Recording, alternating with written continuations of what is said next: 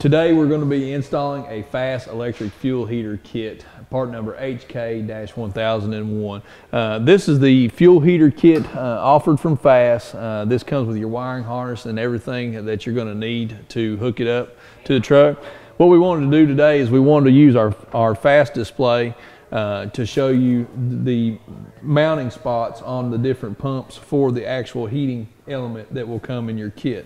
The heating element will actually the heating element in the kit will come with a bung to install it into the pumps itself, but we're going to show you what on each different series FASS pump. It works on all three of the series FASS pumps. You know, obviously now all we have is the Titanium series, but this will work on the Platinum series, the Titanium series, and the old HD series.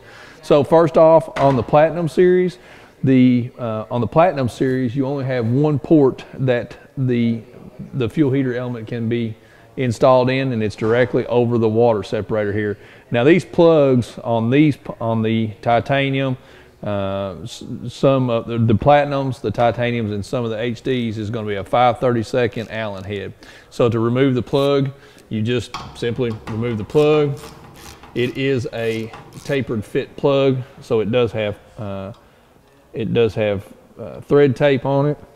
To install the heating element, you're going to install first the bung, and then you'll simply screw the element in here. And when you do this, you make sure that you want to use thread tape for both fittings and torque these down to the specifications that are in the installation guide from FASS. Now for the Titanium series, the Titanium series and the HD series actually have two ports that you can mount the fuel heater into. This port is your suggested port if you're only using one fuel heating element. This is the port directly above the water separator. If you wanted to run a secondary fuel heater, you could do that. You would have to have a second HK-1001 kit, and it would be right here above the fuel filter. So obviously, again, to install them on the Titanium series, your primary here is above your water separator. You just remove your plug and you will install the element right into the Titanium. So you can see here that this is coming off of the Titanium series and the Platinum series as well. You have to have enough room for the heating element to be able to go in there to clear your fender well or wherever you have it mounted. So we're going to do an actual installation now. We're actually going to do the installation on an HD series that's going to be on a truck. We're going to show how to install it and how all of your wiring is going to go. One simple thing to remember on this heating element, the reason why this is installed above the water separator is obviously because it's the water separator. That's where the water is. That is where the water is separated on these filters. That is what's going to freeze first. That is going to be the filter side that is going to freeze and gel up the first on you. So that's why we put the heating element above it. If you're just running one element, you want to make sure that you're above your water separator. Now remember, if you have an HPFP or the old HPFP pump or the adjustable pumps, there is no place for the FASS heater port on these pumps. You would actually have to make if you needed to use that, you would have to actually make your own element block for it for the adjustable pump. So now let's go out to the truck and install it on an HD series pump.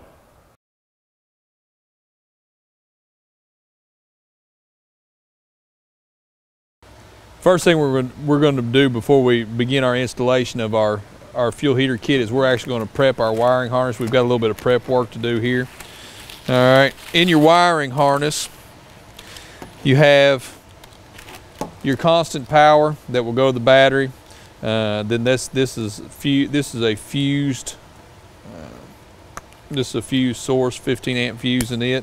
If you ever have a problem with the fuel heater, first thing you want to do is check this fuse.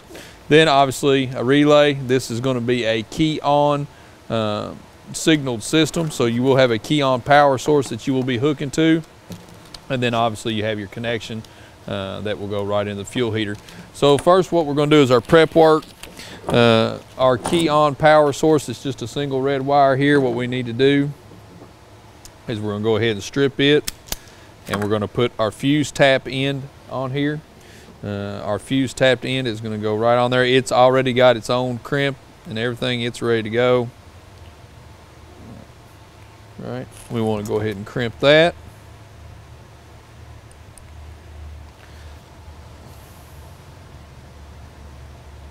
Okay, so that's got our key on power source end done. Now we want to do our constant power end. That will be with the red and the green wire. We're going to go ahead and strip those back. And we're going to install the 2 ring terminals that came in the kit.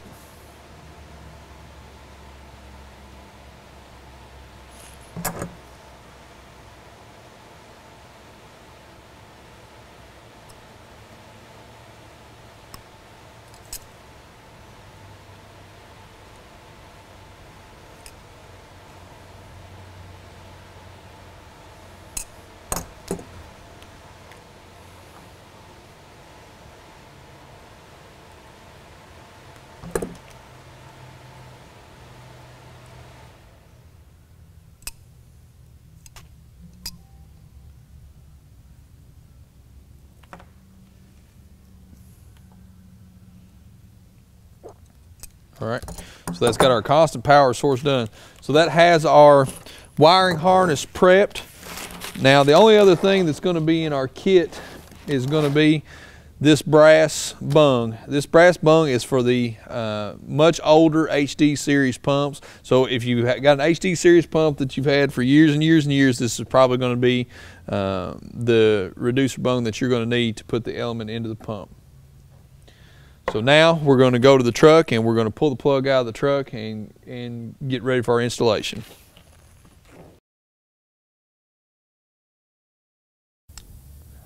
Now we're going to begin installation on our heater element on our HD series fuel pump. Before we begin our installation, we want to put our thread tape on our adapters on the bungs that we have. So this is the HD series, so it is actually going to use the brass fitting that came with the kit. So we're going to go ahead and put thread tape on it.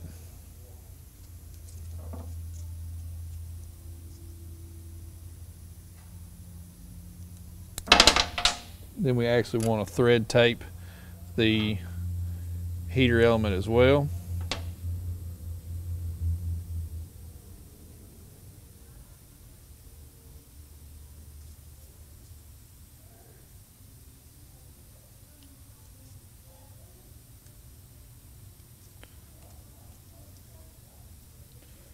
All right, so now that's got us taped up. 2 wrenches that you want, as you'll want a 9/16 wrench. You'll also want a 7/8 wrench for the fitting that I'm going to use. If you're using the other platinums, it's a little for the fitting for the platinum and the titaniums. It's a little bit smaller. First thing you're going to want to do is you're going to want to clamp off the tank line. Just pinch it off with a hose clamp plier if you can. And this is just going to save on some of the mess for you. So we've got a little bit of a bucket here to catch residual fuel. I said that it was a 5/32 Allen. It's actually a 5/16 Allen. To get this plug out of the HD series, it's a 3/8 Allen head.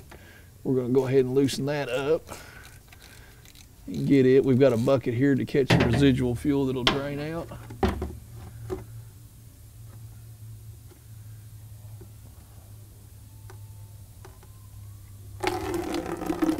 With the hose pinched off, eventually it's going to quit. All right, now you want to install your brass bung there.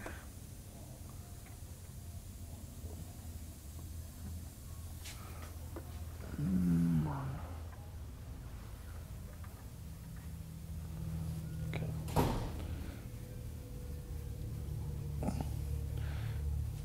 And then we're going to tighten it down with a 7/8 wrench.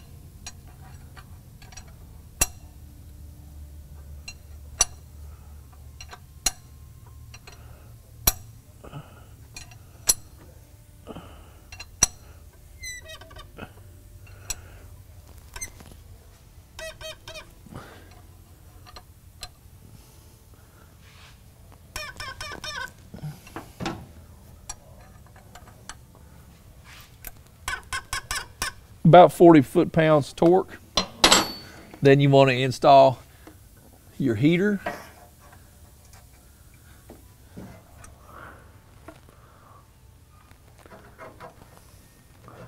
When you're tightening the heater down, the heater element down, it is a very, very soft aluminum and it will break.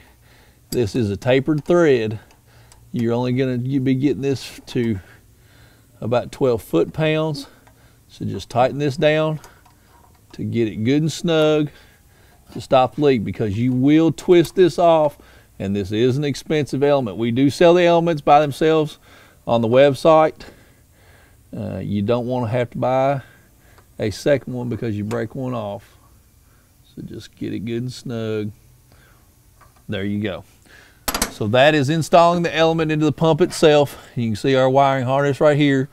We're going to go ahead and hook our wiring harness up.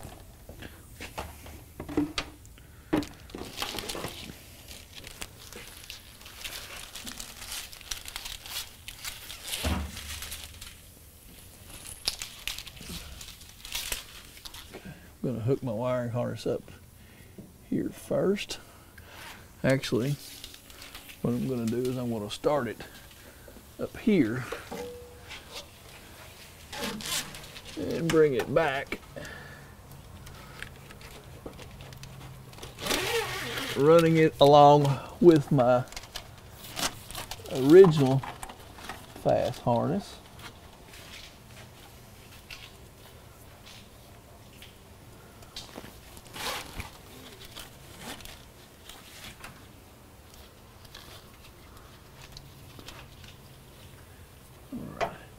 Now we're going to attach it, hook it right straight to the heater element.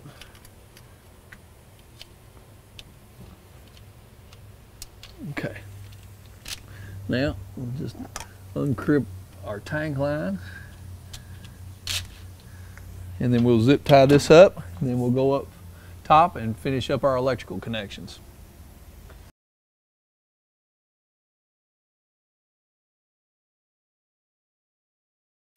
Wiring up our heating element, first thing that we're going to do is we're going to connect our constant power source. So 1/2 inch to loosen up the nuts on the battery terminals. We're going to connect the ground, the green wire to the ground. And we are going to connect the red wire, obviously, to the positive side. And this will leave us with one connection after we've made our constant power connection. The only connection that we will have left is going to be for our keyed power source, our key on power source. So we're going to run this inside the cab, and we're going to pick this. We're going to pick this key on power source up inside of the cab. So we're going to tighten up our battery connections. We're going to clean up our wiring harness. We're going to zip tie our wiring harness going down the frame rail, and then we'll move inside the cab and we'll pick this connection up. Our last step is to find a key on power source. We've already routed our fuse tap into our internal fuse panel, and please excuse this mess of wires in here. This truck has several other things hooked into it. All right, so we're checking for a key on power fuse. That's the one we're looking for. There's a 10 amp on the top row there. We're going to pull.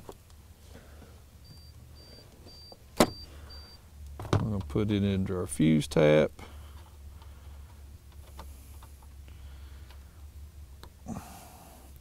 So we've got it and our 3 amp both inside of there. Then we're just simply going to reinsert the fuse holder.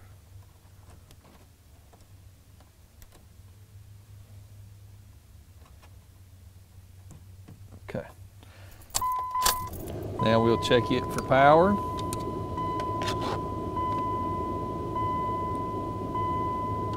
Okay. That means we got power to our heater. So that completes our installation. The heating element for the FASS Fuel System, the way that it works, that it will automatically go off after a certain time. It has an internal internal temperature probe on it, and it will actually turn itself off. So it is not always on when the key is on. but once the key is on, up to a certain temperature, the fuel heater element will be on the FASS. So if you want to come out in the mornings, turn the element on, let it heat the bowl up for a few seconds, just depending on the weather conditions. Then start your truck, let your truck warm up, and it'll still be running, and making sure that all of the, if you have any water in your water separator, to make sure that it's thawed, so you're not going to have a gelling up situation, leave you stranded on the side of the road. So if you have a question on our FASS fuel heater element installation or any of our other installations, just give us a call. Thank you.